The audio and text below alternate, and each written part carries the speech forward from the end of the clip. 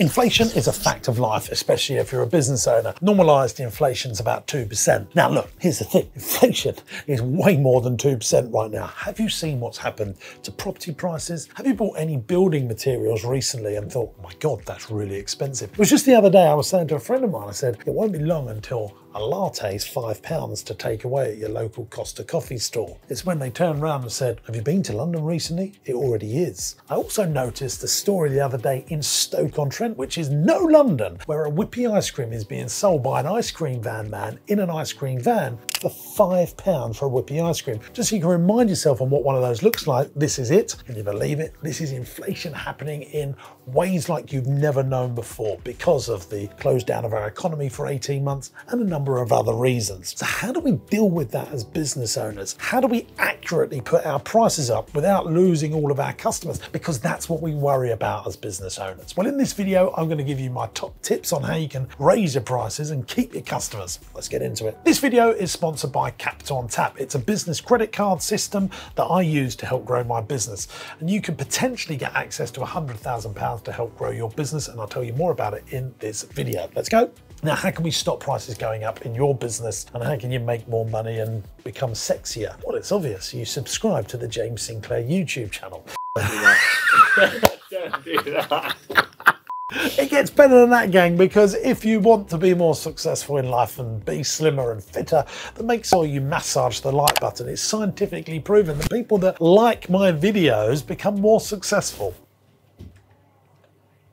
Guys, I want to give you some real facts here on things that I've been noticing in my businesses, and I'm going to actually bring up live invoices on screen. Actually, let me give you some context, right? We import stuff from the Far East. We make teddy bears. Things like this, right? We've actually made over 1 million teddy bears. So this is a real live business that we've been running for over half a decade now. Right now, I'm popping up on screen an invoice value amount. And you'll see here that I was paying freight of £1,733.42. And there's some other gumph. So this is the price it costs for me to bring in a 40-foot container from the Far East. Those of you that don't know what that looks like, that's this. £2,318.42 is what it cost me to get that into my warehouse here in the glorious county of Essex. You'll see at the top that that was February 2019. So that's just before the world started going belly up. This is a quote for now. Now, I just want to clear this for you. £2,318.42, February 2019. This is a quote for right now. £23,540.19 to bring a container carrying the same products into the United Kingdom. That's 10 times more.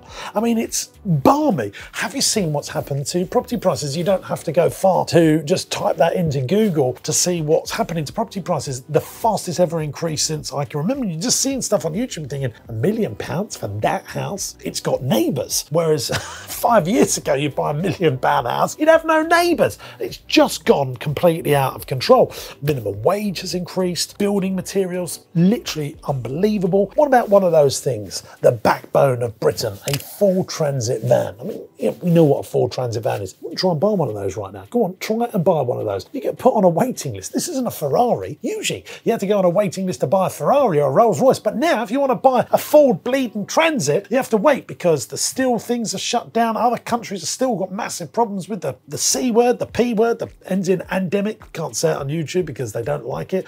Those problems are causing supply chain issues. There's another problem as well. Rossi ice cream. Here's a big thing. We own Rossi ice cream. We buy loads of ingredients from a company up in the Midlands and it comes in on a lorry and we buy it by the pallet load. Here's the problem.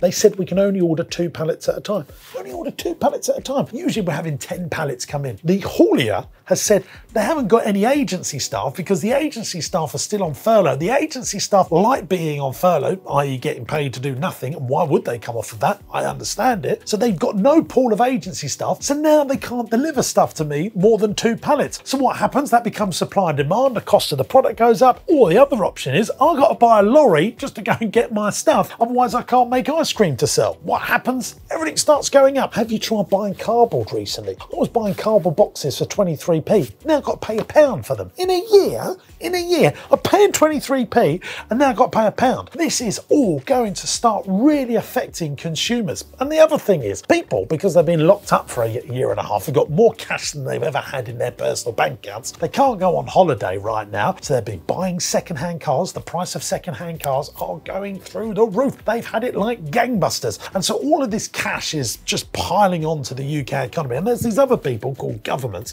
that have been printing money faster than it can literally go out of fashion. Have you seen what old Biden's up to in America? Just literally printing billions and billions of dollars. So more and more cash is flushing into the system. We've got another thing as well. You've got Chancellor Rishi Sunak, who's done this incentive on if you buy new equipment and lease it, you can get all this stuff that reduces your corporation tax bill. So people are going to go out and spend more stuff. Great stuff the government are doing, incentivizing people to put money back into the economy, but it's just causing everything to rise. But it's raw materials as well that are really costing more money, like because of the price of oil's going up and commodities are going up. And I seeing a whippy ice cream being sold for £5. I'm going to put a picture of the story up here next to me. This is just unbelievable. A whippy ice cream man. He's got no staff and he's sitting in his van, so he can't say, oh, my business rates have gone out of control, my rent's gone out of control. This bloke's operating from an ice cream van and he's selling an ice cream for £5. Now, good luck to him. It's a reduced season. People are still paying it. But what happens is when one person does that, it's the start of normalisation. When someone's prepared to pay £23,000 to get a container in from China, that is the start of normalisation. Now, everyone's been saying to me, oh, the price will go down. Not so, because they put it up to 12,000. It's now 23,000. So it hasn't gone down, it's gone up. So even if it meets back in the middle and it's down now, the middle would be sort of £10,500, £11,000, but it still was £1,200. Can you see this is how it's going to really affect? So what does it mean for your business? Now, I'll put some notes on here. Right, guys, we're talking about inflation, but now let's just quickly talk about funding. Now, one of the businesses that I use to help fund my business is Capital on Tap. It's a business credit card service where you get up to 56 days interest-free money, and you can have a credit card for each one of your employees and control their spending limits. And you see it beautifully through the app on your smartphone. Links into Xero and QuickBooks and all that wonderful stuff. There's no foreign exchange or ATM charges if you use the business, but if you get the super duper reward cards, which cost you about £99 to get, you can help yourself to Avios points or 1% cashback. And if you apply, it doesn't affect your personal credit score, and you want to protect your personal credit score. So I've got it for my employees. We use it all the time. Help yourself to 56 days worth of interest-free money. What's not to like about it? And I'm using it personally. Now, whilst they are paying me for this paid promotion, I do think it's a fantastic service for your business. And I've got a link in the video description, which will get you £100 if you're successful, which will pay for your rewards card. So click the link in the video description if you want to help yourself to up to £100,000 worth of funding with 56 days interest-free credit. If you don't know how to click on the video link description, then just drop me an email to info@jamessinclair.net and we'll send you a link on how you can get that business reward card and £100 worth of free money simply by applying. Why wouldn't you do that? Let's get back to inflation. How are you going to increase your prices? You've got to increase your prices. You know, I'm having chats with my team. No one's going to buy our ice cream anymore if we put our prices up. Everyone's going to stop coming to Marsh Farm and our play centres and our day nurseries if I put the prices up. Minimum wage has gone up as well. So there's loads of things going up, right? Everyone's got to do it. Otherwise, you're just going to become professionally turning money. And there's no point being in business just to professionally turn money. Zero.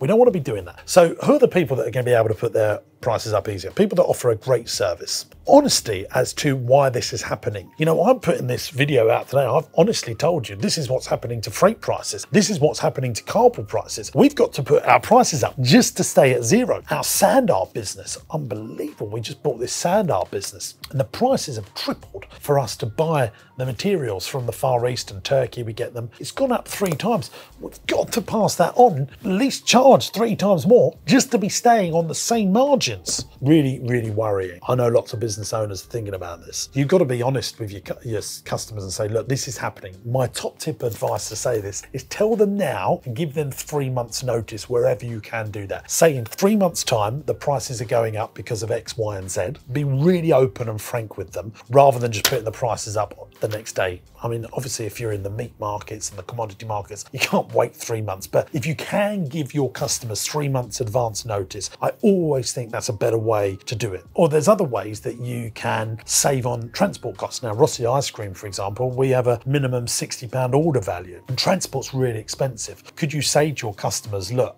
it costs us to deliver product to you, so could you order bigger and not as often? So rather than ordering £60 a week, could you double up and do £150 a week order every fortnight? And that's going to save on your transport costs, save on your outgoing costs. Is there anything that you can do like that?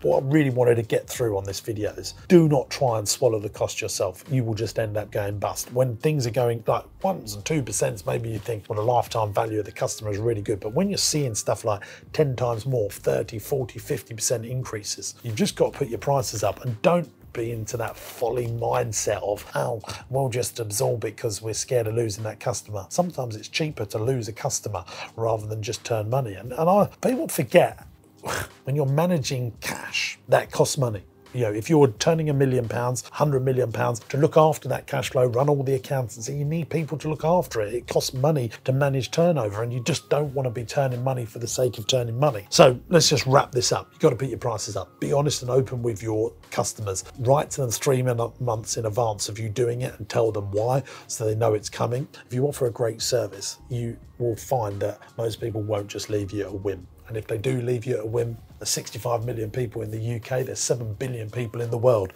There's always more customers. And that's why, if you want to be successful in business, you need to spend more time in the sales and marketing department rather than the operating department. And that's me. I'm James Sinclair. I'll see you in the next video.